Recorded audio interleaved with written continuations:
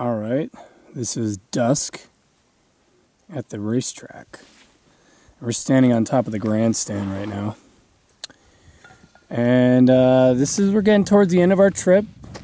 We're going to do a little moonlight tonight. And hey everybody, this is Greg. Hello. Greg, what are you drinking first off? Drinking coffee. Okay, that was brewed this morning, but it's still relatively hot. Good. Yep. So, all right, give me. Let's do a little breakdown. I want to get your thoughts on the weekend so far, and while we're kind of recapping up here in one of the coolest parts of Death Valley. So, yeah, have at it, man. Well, it's hard not to be biased about if you ask what was the highlight, because there really were so many. Of course, I'm biased right now because I'm sitting smack dab in the middle of one of the greatest wonders of the world here.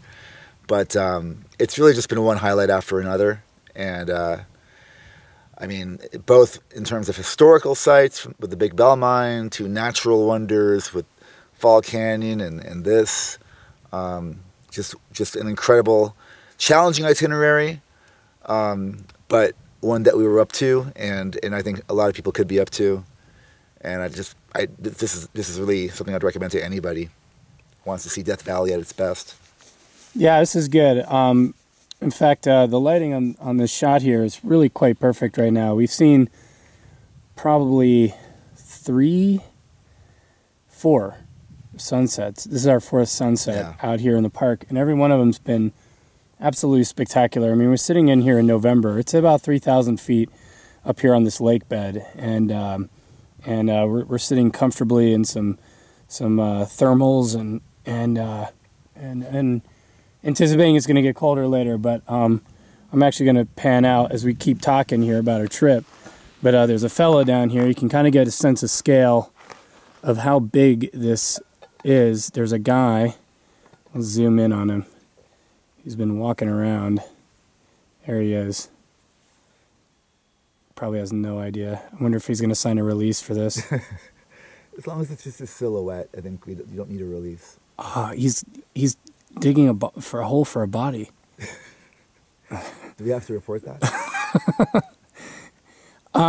Okay, so so a little more historical fact here. I mean, this is just a fun little video here. Probably no one's gonna watch past this point, but I don't care. It's the guidebook said that drug dealers used to use this because it's so flat. They used to use this as a landing strip. This is freaky to think about.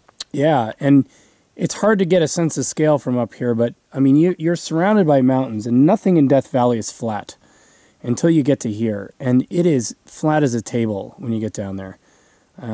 It is pretty amazing to get down on this racetrack here. Okay, so what do you think? You've learned on this trip about camping? I guess we're now 4 days from a shower. Yeah, we're pretty dirty. Can you smell me? Whoever's watching, can you smell me from here? Because I really stink. Stank nasty. Yeah. But it's been epic, and someone who's not camped a ton, definitely great experience. Learned a few things.